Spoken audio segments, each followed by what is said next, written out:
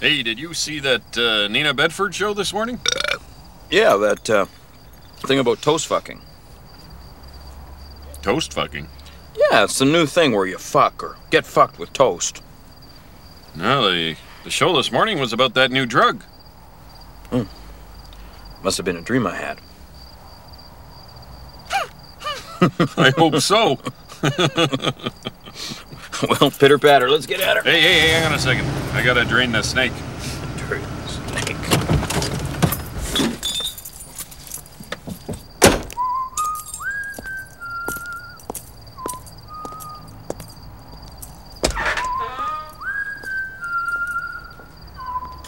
Lights off, asshole. Where's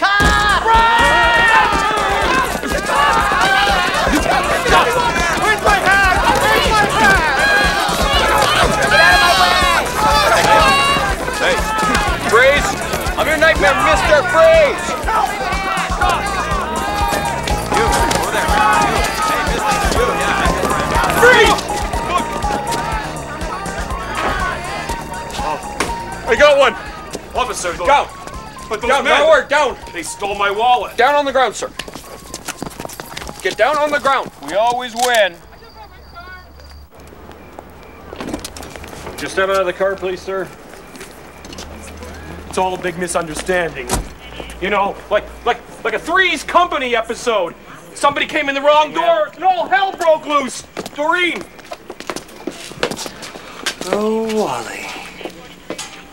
We didn't charge him, ma'am. We thought bringing him home bare-ass naked was punishment enough. Were the handcuffs totally necessary, officer?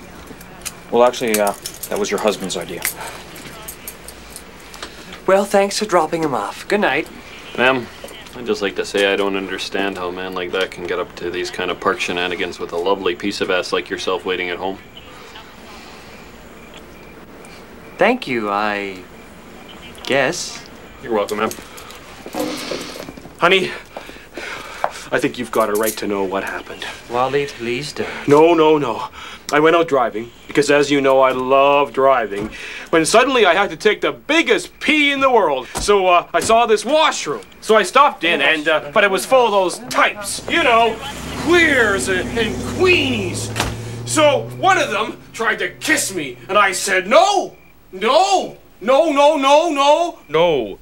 But he just kept kissing me. Why would he do that? Well, didn't you tell me that you had gripped him by the buttocks and pulled him closer? Yes, but that was because I was concerned that he might fall. I mean, doctor, his pants were down around his goddamn ankles.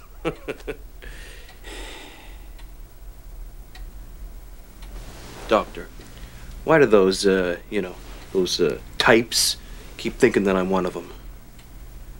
Because you are one of them. Uh-huh. You are gay. You are gay. You are a homosexual. Mm-hmm. The opposite of straight. You're gay. Mm-hmm. I know it. Your family knows it. Dogs know it. Everyone seems to know it except you. Then why is it that I'm not aware of it? It's called denial.